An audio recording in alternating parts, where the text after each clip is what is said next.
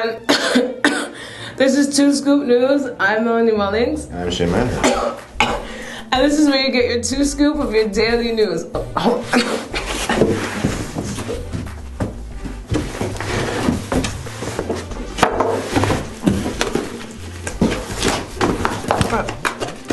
Man, what? Whoa. What are you doing? Are you serious right now? Yeah. Oh, it's not working. Are you?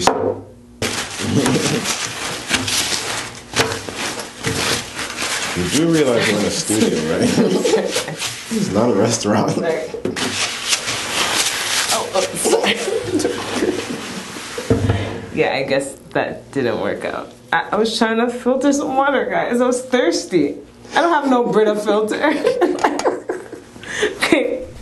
Anyways, yes. Okay, to the story, Shay. We are talking about the Drinkable Book. Well, you can't actually drink the book, but you can take a page out of it and use it as a filter to transform dirty water into clean, drinkable water. The pages of this book contains nanoparticles of silver or copper which kill the bacteria in the water as it passes through. Now, this thing was tested at 25 contaminated water sources in South Africa, Ghana, and Bangladesh.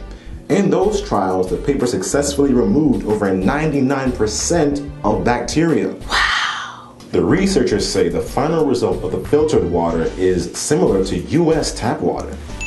Dr. Teri Dankovich, a postdoctoral researcher at Carnegie Mellon University in Pittsburgh, developed the technology for the book over several years. She says, and I quote, "It's directed towards communities in developing countries. All you need to do is tear out a paper, put it in a filter, and pour water into it from rivers, streams, wells, etc. and out comes clean water."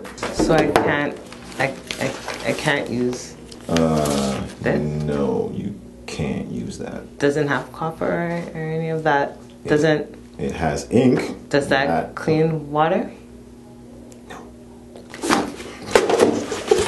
I mean, this would be a pretty good thing. I mean, it's a nice book, right? It's a very good help, given that over 663 million people in the world do not have access to clean water. So it's interesting. Like, they just came upon this, like, all of a sudden. I don't know, there was a book in the road, someone tripped. Oh, a book, let me use it to clean water. Like, It's kind of amazing. It's a good idea.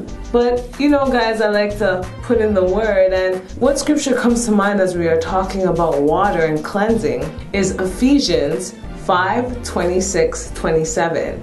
And it says, that he might sanctify and cleanse it with the washing of water by the word, that he might present it to himself a glorious church, not having spot or wrinkle or any such thing, but that it should be holy and without blemish. So for us, as children of God, it's like he's taking us through a purification state where as we read the word, we see how filthy and wretched and broken we are. But as we accept him as our Lord and Savior, just as he had come and died for us, he's shedding that blood, which God is not only the word, but he's the living water. That's right. That cleanses us from all unrighteousness.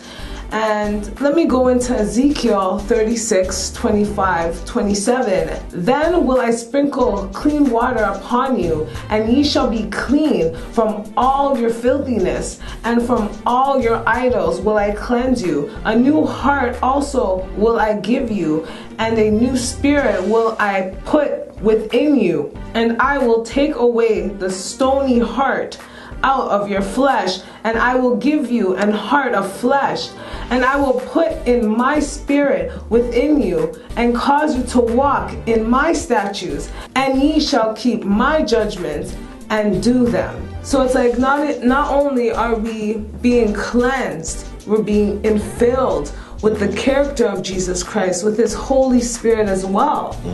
It's quite amazing. And let me finish off with 1 John 1:9. If we confess our sins, he is faithful and just to forgive us our sins and to cleanse us from all unrighteousness. Amen. So as simple as just going on our knees, Shay, and saying, Lord, forgive me for what I have done, and be specific too. He knows our heart, but he likes when we come before him and just say, Lord, help me to overcome whatever sin it may be, whether it be pornography or stealing, whatever the sin may be.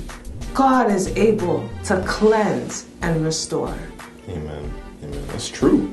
I mean, we study the Word of God. It's like he's washing us clean. He's purifying us from all the unrighteousness, all the filthiness, and it's his work. He just does it. And it's not only as he's cleansing us and then he leaves us, it's like he infills us as well with like the nutrients, the goodness of his word, his character. That's right. So it's pretty awesome. Guys, let us know what you think, not only of this story, but the scriptures we have presented to you today. Don't forget to thumbs up this video and definitely subscribe. This is 2 Scoop News. I'm Melanie Mullet. And I'm Shane Manhertz. And this is where you get your 2 scoop of your daily news. Come back now. Whiter than snow. Yes, whiter than snow. Now wash me and I shall be whiter than snow. Whiter than snow. Yes, whiter than snow. Now wash me and I shall be whiter